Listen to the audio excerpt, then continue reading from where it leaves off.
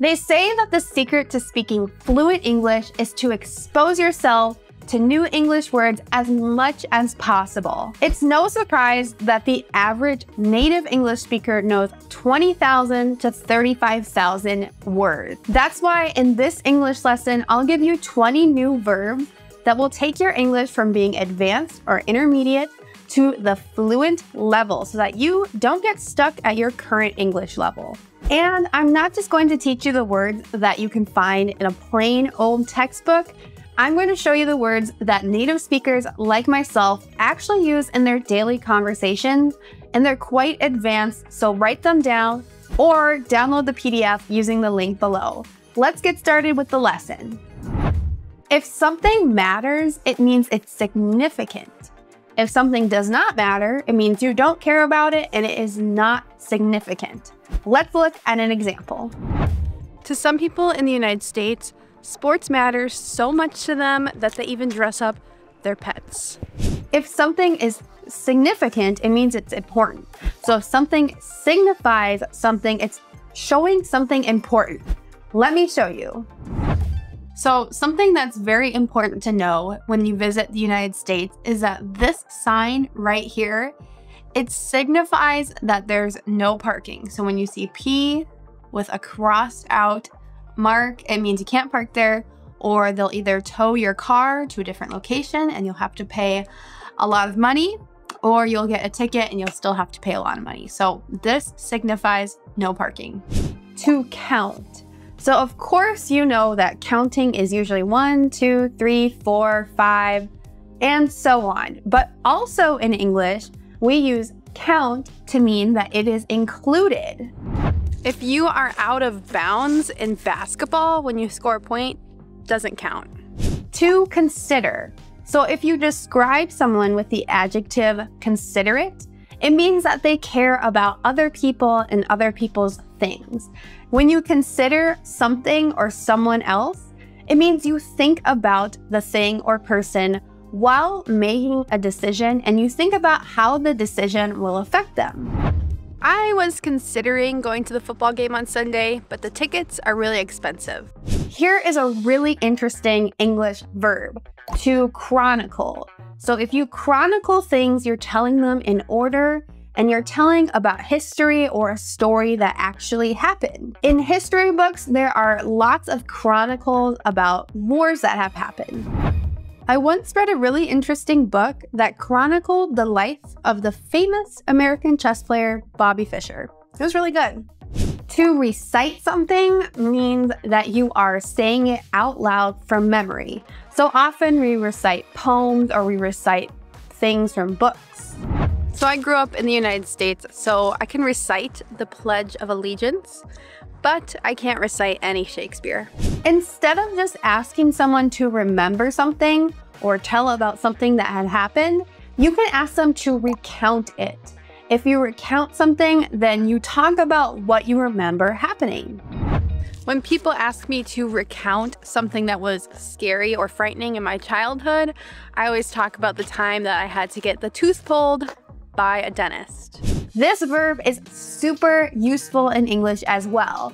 To discover something means to find it, or to find it and it's very new to you. When you discover something, it's usually not expected. You weren't searching for it, but if you discover it, it means you're like, wow, I found this. Let me show you a good example. So when I was a child, I never liked spicy food, but when I got a little older, I discovered that I really liked it when I started trying Indian food. Now, here's a word that I use all of the time. If we add the prefix re to discover, we rediscover something. So we find it or we experience it after not having done it or not having seen the thing for a very long time. So you can rediscover old movies that you liked, old music. You can rediscover a hobby that you like to do. Let's look at another example. So usually I just listen to audiobooks or I listen to podcasts, but recently I have rediscovered that I love to read physical books. Now, if you ignore something or someone, it means you don't give any of your focus or your attention to the thing or the person. and you don't even give any energy to it as well. So I don't know about you, but sometimes I just ignore my chores when I really need to do them. Even if I have clean laundry that needs to be folded, I'll set it on the floor sometimes and ignore it. To ignore something is the opposite of to focus on something. If you focus on something, you are giving it all of your attention and all of your energy. To be focused, to use this as the adjective, means you're very concentrated on just one thing or whatever your goals are in life. I think some of the best advice in life that I've been given is to just focus on what you can control. Don't worry about the other things that you can't control. Just focus on what you can. If something distracts you, it means it takes away your focus. You don't want to be distracted when you are very focused. Okay, I need to stop getting distracted by my phone and get back to work. If you manage something, it means you are in charge of it. You make all of the rules and decisions. And this is where we get the word manager from. So let's look at this verb, to manage. So personally, in my family, I manage the household finances, and that means I decide what money we spend on vacations, clothing, and how much money we need to spend on groceries each month. To persist means that you do something without giving up, even if there are some challenges or obstacles in the way. And also, if you persist with your opinion, it means you keep telling people what you believe, even though they are doubting you.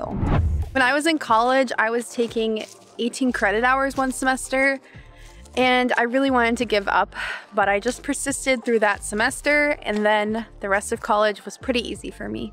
If you remove something, it means you get rid of it or you take it off another thing. I always remove the cap off of my coffee when I need it to cool down a little quicker. If you interview someone, it means you ask them a series of questions.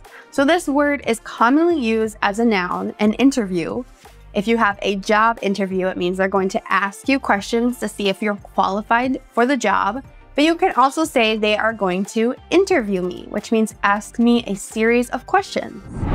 One time, my fellow English teacher, Adriana, she interviewed me for her podcast.